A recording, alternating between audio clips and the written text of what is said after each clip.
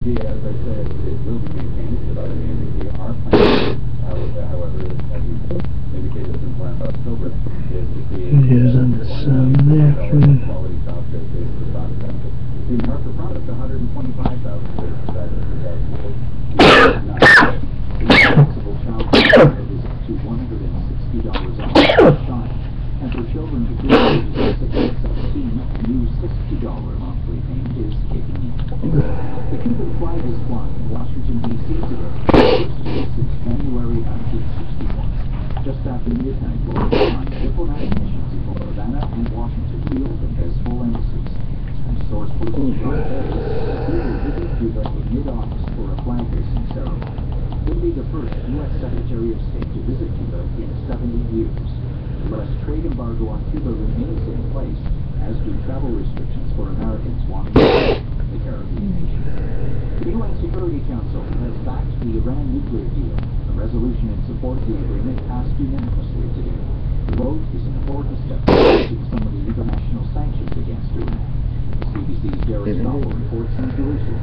The UN went ahead and unanimously pushed it through the Security Council. You have to remember that 5 of its permanent members plus Germany were the ones negotiating with Iran. And they put the text out to the 10 non-permanent members. This was a sort of a done deal before the vote today at the UN. The more telling questions as whether this will get through in Iran, where hardliners don't like this deal at all, and also for conservatives in the United States, Republicans don't like it as well, whether this will get through the United States Congress, which has now begun a 60-day review of this Iran nuclear deal. That's Derek Stoffel in Jerusalem.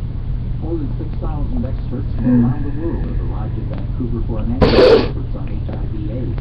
The director of BC's Center for Excellence, or Center for Excellence in HIV/AIDS, says the conference will be used to find out which governments are serious about handling the epidemic. Julio Montana says experts need to come together to give everyone diagnosed with HIV immediate treatment. Whether you're a high-performance athlete or simply a spectator, there's a need to keep hydrated, such as the Pan Am Games. But does all that extra water really help? The study says no. Kelly Crowe explains. In the summer, with the heat, it's time of year when people start to worry even more about how much they need to drink. It's a kind of hydration situation. But the experts said all that extra water makes no difference to human health. But what about the risks we keep hearing about before mildly dehydrating? Stephen Chung tested cyclists as to dehydration will impair their performance. That would be our message that you can perform even when you're slightly dehydrated.